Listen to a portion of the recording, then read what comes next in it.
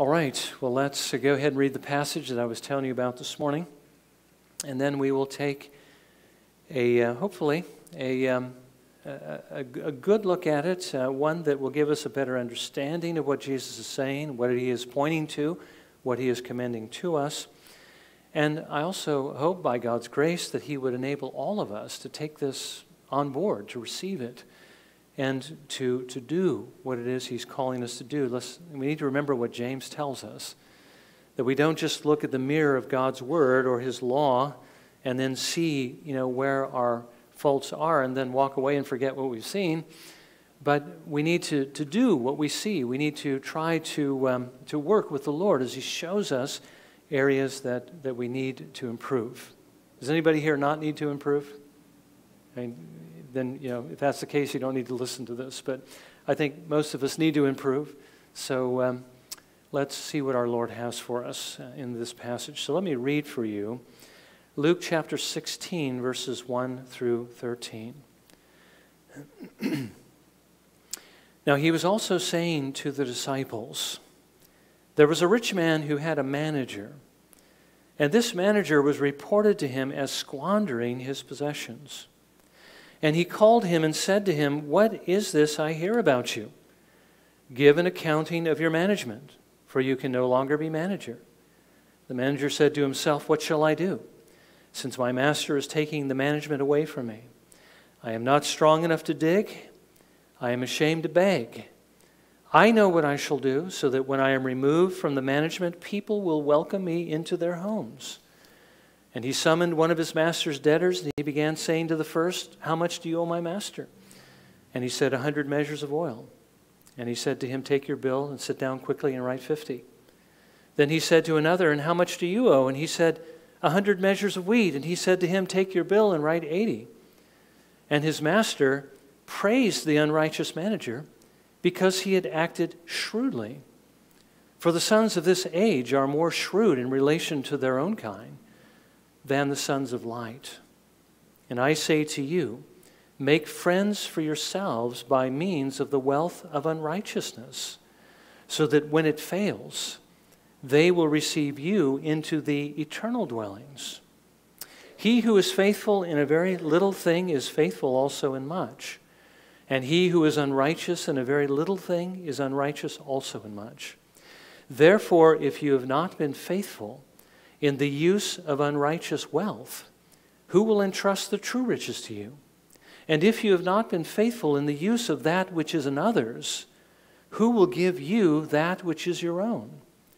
No servant can serve two masters, for either he will hate the one and love the other, or else he will be devoted to one and despise the other. You cannot serve God and wealth. Well, may the Lord give us understanding of the passage that we've looked at. And I hope I've already given you enough of an understanding to be able to see at least the direction that I'm going with this, because I do believe that that is really what the Lord is telling us here. Well, let me begin by noting something that I think we're all acutely aware of, and that is the fact that we have passed another new year. I mean, what is today? The 5th, right? The 5th day of a brand new year. A day which, like basically a birthday or an anniversary, reminds us that time continues to move forward. The time that the Lord has given to us in this world. The time which I've already mentioned is actually very limited, which makes it also very precious. Now, when we run into these temporal reminders, the reminders again that time is passing, it's always a good idea to make the best use of them by reflecting on whether we're using our time in the way that we should be using it, whether we're focusing on what is most important. Now, certainly it's important that we be safe, right? That we be saved, that we know that our souls are safe, that we've trusted in the Lord Jesus Christ, that God has actually forgiven us of all of our guilt, that we have eternal life. I don't think there's anything more important than this. So if you haven't used any of your time to trust in the Lord, I would encourage you to trust in Him this morning. I would invite you in His name to do so. Paul reminds us in Romans 10, verse 9, if you confess with your mouth Jesus is Lord and believe in your heart that God raised him from the dead, you will be saved. Now again, that is the most important thing, but what is the second most important thing if you have already trusted in him? Well, I think the answer, if we can use sort of a broad rubric, and that would be faithfulness. That we be faithful to use what the Lord has given to us, what he has entrusted to us for his glory, which would include everything that we have. Basically, our time, our lives, right? Our strength, our resources, and our gifts. Now, we should do this because, obviously, from these two parables, this is what the Lord is telling us that we should do. This is what he calls us to do. This is our duty. And duty is a four-letter word, but it's not a bad word, is it? Okay, but it's one that many Christians today see as a bad word. But we do need to understand that whenever the Lord calls us to do whatever our duty is always something good, and it is good for us, and this certainly is no exception. And that's also why we need to understand there's other reasons why the Lord calls us to do this. And again, these are the ones for our benefit and our good. Faithfulness is one of the evidences that we actually do belong to Jesus, right? If we were dead and now we're alive, there should be some changes that take place in our lives. Now, we can say that we believe that Jesus is our Lord, as Paul tells us to do, and that God raised him from the dead. But if our service to our Lord doesn't go beyond Sundays, if we don't really think about him the rest of the week or give him a second thought, if we're not giving him our whole week, if we're not giving him our whole lives, then we're not being faithful, right? Because we're to be stewards of all the Lord has given to us and to be putting it to his use.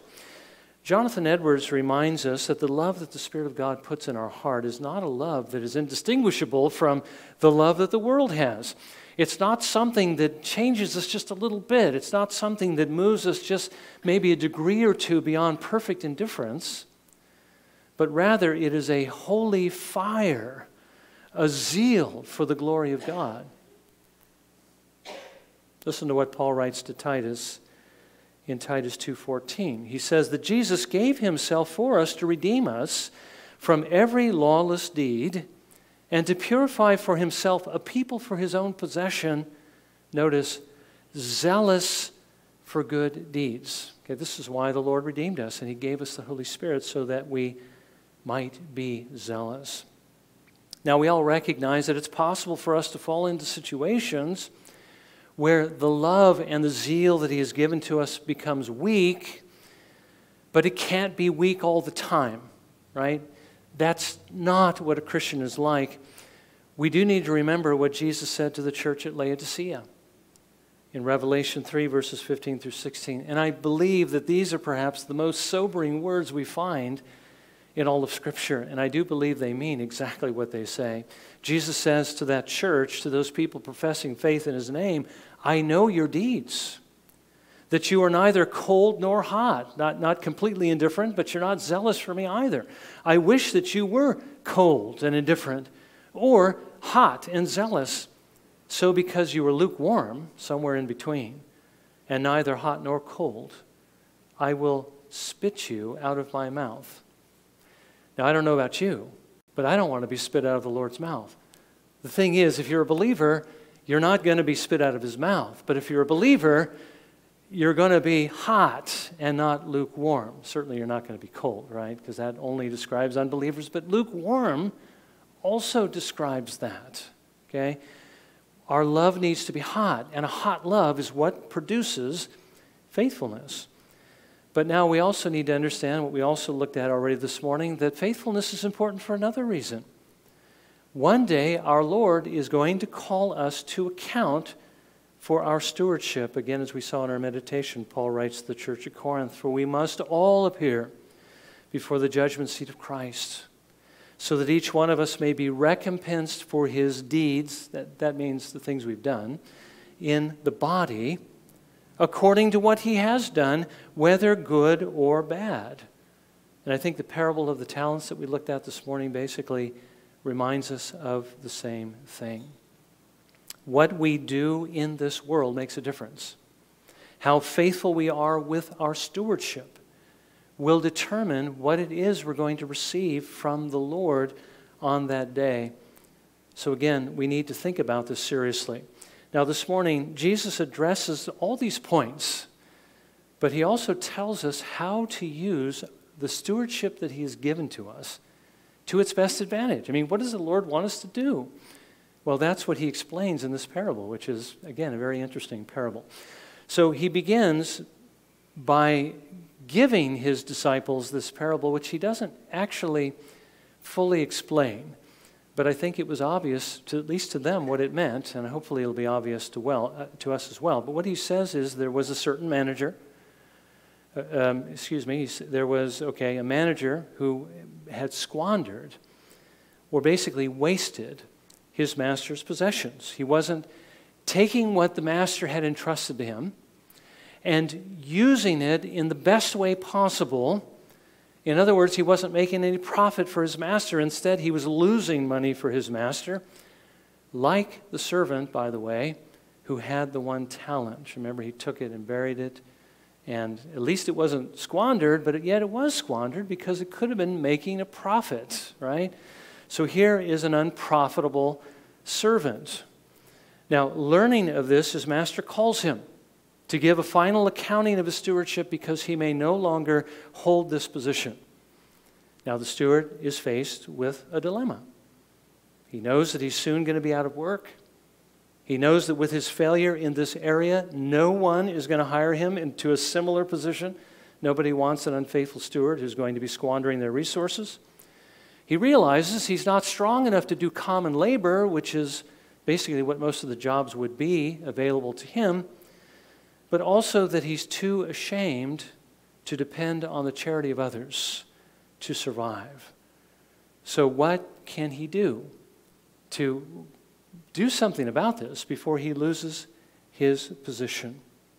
Well, he realizes he needs to use his stewardship, the authority that he still has over his master's wealth, to his advantage before he gives it up.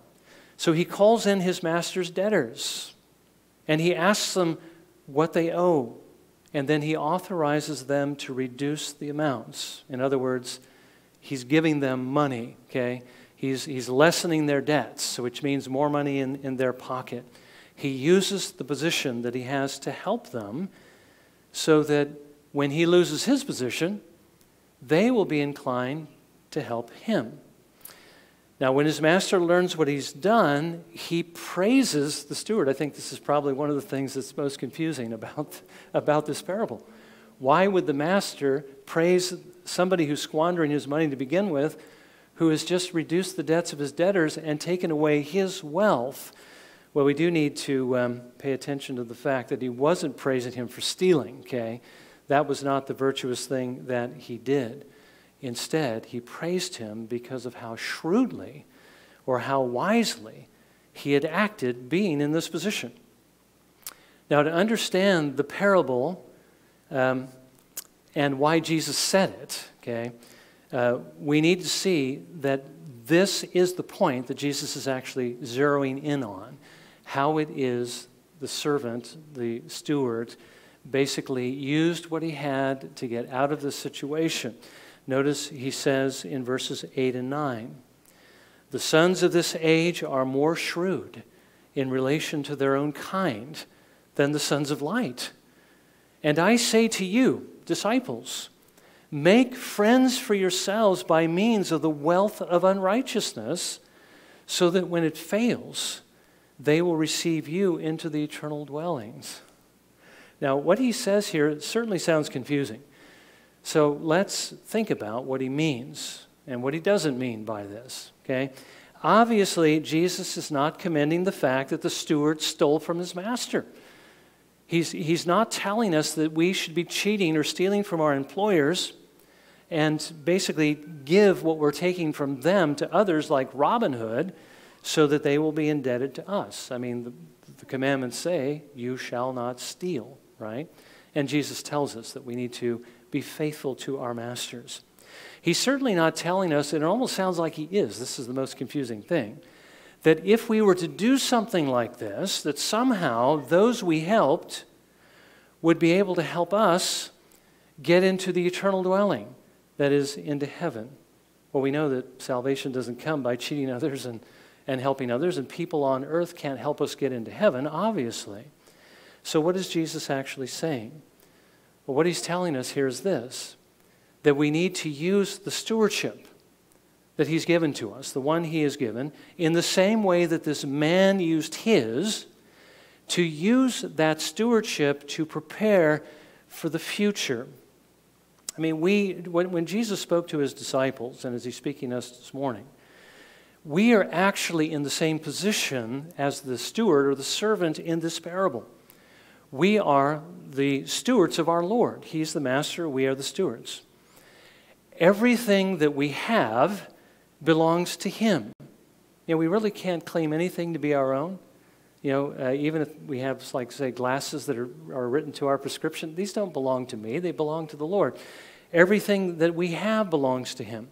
And essentially, the Lord has given us all that we have in order to use these things to make a profit for him.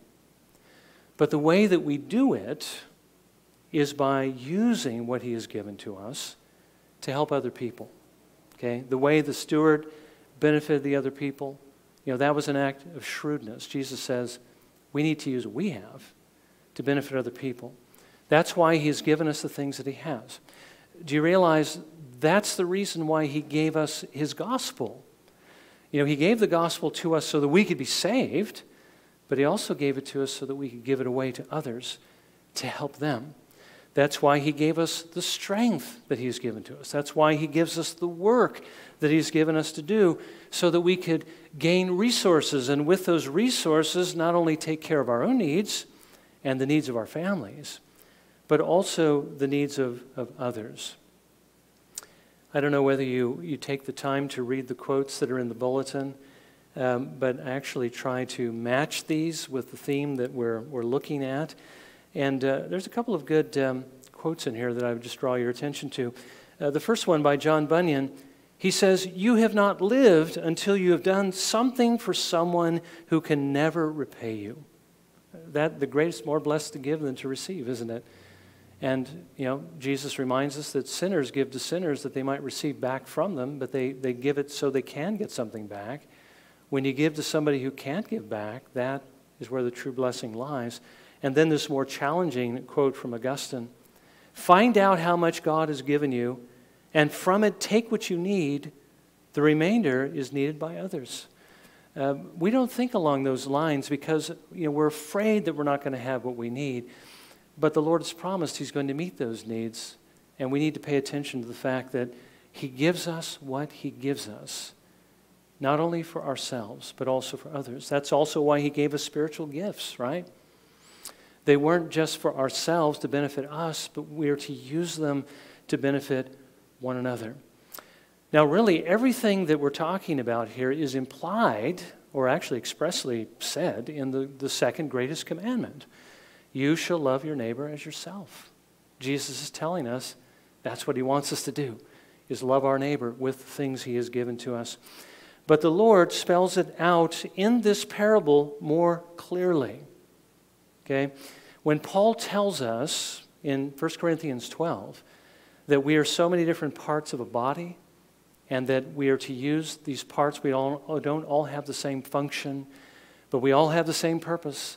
And that purpose is to use what God has given to us to serve one another and to serve others. So when he tells us that we are the Lord's hands and his feet, we are his eyes and his ears, we are his mouth, we are basically how the Lord does his work in this world, he's not using a meaningless analogy. He's simply telling us this is what we are in Christ. And so we need to be faithful. Now, we noted at the beginning that faithfulness is really, it's not the means by which we're saved, okay? It is a test of genuineness. It's one of the many ways that we can know that we belong to Jesus. When Jesus tells us, this is true of those who know me, we're supposed to take what he says and compare ourselves to that. And even though we know we're always going to fall short of what it is we're called to be, the fact is, if we didn't have any of that in our lives, well, we wouldn't belong to him. But if we do, we will have something of it. And that is what we are to be looking for. Faithfulness is one of those things. It shows us that we basically are the heirs of the kingdom of heaven. It shows us that we have eternal life. Jesus goes on to tell us that faithfulness is something that will characterize our lives if we belong to him, whether we have a lot or whether we have a little. And of course, faithlessness shows just the opposite. He says in verse 10, he who is faithful in a very little thing is faithful also in much. And he who is unrighteous in a very little thing is unrighteous also in much. He's telling us basically, if we have the Spirit in our lives, if we have his love working within us, we will be faithful, whether we have a little or a lot, because our character will be that of faithfulness. You know that as you look at the fruits of the Spirit in Galatians chapter 5, one of the fruits of the Spirit is faithfulness. Now, we're not going to be perfectly faithful, as I've said, but we will be consistently faithful. Faithfulness basically means consistency, doesn't it? Is that we keep at it. We keep doing what the Lord has called us to do. We don't just do it in spurts and stops, as it were, or maybe never even try. But we do what the Lord has called us to do and take what he's given us to do it with, and we do it consistently. Jesus says even more clearly that this faithfulness is the prerequisite to receiving heaven. Listen to what he says in verse 11. Therefore, if you have not been faithful in the use of unrighteous wealth, and by the way, he doesn't mean wealth unrighteously gained, but he's talking about what's been entrusted to us, basically filthy lucre, the money of this world, the things that we need. He says, if you haven't been faithful in your use of that, who will entrust the true riches to you? Okay, so here's a steward who isn't being faithful. I'm not going to give you anything more. I'm not going to entrust what I have to you. Jesus is telling us the same thing, right? So faithfulness is a prerequisite to entry into heaven, but it is a prerequisite that the Lord gives to us by the Holy Spirit. And then he says further, something else very interesting. If we're not faithful to use what he has given us to profit him, we won't receive a reward. And the interesting thing he says about this reward is that this reward is the one thing out of everything that we think we possess now, which really belongs to the Lord, okay? This reward that we will receive is the only thing for all time that we can actually say belongs to us. Isn't that interesting? If we are faithful with the Lord's goods, with his resources, the Lord will give us something that we can call our own. He says in verse 12, and if you have not been faithful in the use of that which is another's, who will give you that which is your own? Okay, now we turn that around to put it in a more positive way. If you have been faithful with what I have given you, then I will give you that which is your own. Now, Jesus said the same thing in the parable of the talents. The master, remember, received the two that were faithful and gave them a reward, something that would belong to them. But he cast the one who wasn't faithful into the outer darkness, where there was weeping and gnashing of teeth. Now, again, Jesus is not telling us here that we need to earn our way into heaven. Again, that would be to reduce the gospel to a works-based salvation. We can't look at it in those terms, and I don't know how many people do look at it in those terms, but let's also consider the concept, or basically the ramifications of what it does mean. If we belong to him, if we have trusted him, if we have the Spirit working in our hearts, we will be faithful. Okay, not perfectly faithful, but consistently faithful. Faithfulness is one of the many evidences that we do belong to him. And because we belong to him, we will receive the inheritance. We will receive the reward. He will give us something that belongs to us. Now, if we belong to the Lord and we have this faithfulness, we do need to also ask the question, how can we be more faithful than we are? Because I think we all understood this morning, or confessed by not raising our hands, that we haven't made it, right? There's still room for improvement. So how can we become more faithful? I think you know the answer to that is by overcoming the desires, the contrary desires, that get in our way. And I believe that's what Jesus addresses in verse 13. No servant can serve two masters, for either he will hate the one and love the other, or else he will be devoted to one and despise the other. You cannot serve God and wealth. Now, I think that's pretty clear. Don't you understand what he's saying? The two are opposed. If the Lord gives you wealth and he wants you to use it for others, but you can't give it away because you love the wealth too much, well, then you're not serving God. You can't serve two opposing principles. One of them is going to win out. The reason the rich young ruler couldn't follow Jesus, what was the reason? And the reason he fell short of entering into the kingdom was because he couldn't let go of the wealth that he had when Jesus called him to do so for the good of others. Remember what he said to him? He goes, sell all that you have, give it to the poor. You will have treasure in heaven, and come follow me. And he went away grieved because he had so much, and he couldn't let go of it. You can't serve God and wealth. Paul writes, for the love of money is a root of all sorts of evil, and some by longing for it have wandered away from the faith and pierced themselves with many griefs. Now, Jesus isn't saying it's a bad thing to have money. He gives us money, right? He gives us money to take care of our needs. He wants us to have money. That's the reason why we have it. But what he's telling us here is that we can't just hold on to it all the time. He gave us what we needed to take care of our needs, and he also gave us something to give to others. That's what the unrighteous steward did, right? He gave to others. Now, Jesus tells us that in order to be faithful stewards, we need to be sanctified. Well, that shouldn't come as any surprise, right? We need to be freed from the desires, every desire that gets in our way of doing what the Lord calls us to do. I mean, isn't that the reason we don't do more of what our Lord calls us to do is because there's something we want to do more than that. Maybe we're afraid to do what he calls us to do. But when it comes to, again, helping others, maybe there's something we'd rather use that money for. That's the reason why Paul tells us we need to put the deeds of the flesh to death. Those things are getting in our way. So how can we do it? Well, first of all, we need to understand we can't do it on our own. Remember what when the rich young ruler went away and Jesus said to his disciples, I tell you the truth, it's easier for a camel to go through the eye of a needle. And the eye of a needle may have been bigger in those days, right? But still no camel's going to get through it. But it's easier for the camel to get through that eye than for a rich man to enter into heaven.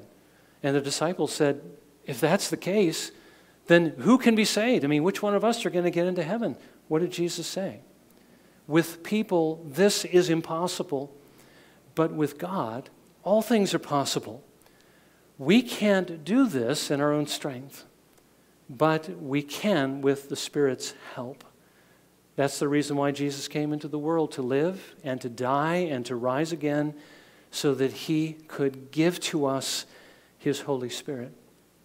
And if we have the Spirit, we really have everything we need. Everything we need to do what the Lord has called us to do. But again, I would remind all of us here this morning, we're not going to have the strength that the Lord actually has promised to us unless we also do certain things. What are those things?